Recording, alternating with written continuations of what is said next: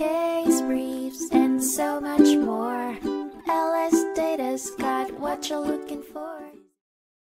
In 1988, the Supreme Court of the United States heard the case of Honig v. Doe, addressing whether schools could expel disabled students due to their disabilities. At the center of the case were the San Francisco Unified School District and two emotionally disturbed students facing expulsion for their disability-related behavior. The school district's decision violated the Education of the Handicapped Act, EHA, which guarantees disabled children a free, appropriate public education and parental involvement in educational decisions. The lawsuit focused on whether the school district had breached the EHA and how the stay put provision applied to disabled students during review proceedings. Justice Brennan's majority opinion emphasized the importance of the EHA in providing all handicapped children with access to education tailored to their unique needs and safeguarding their rights alongside those of their parents or guardians. The case shed light on the education system's shortcomings in meeting the needs of disabled students, particularly emotionally disturbed children. The court decided to affirm the Court of Appeals judgment, but modified the ruling that a suspension over 10 school days didn't constitute a change in placement.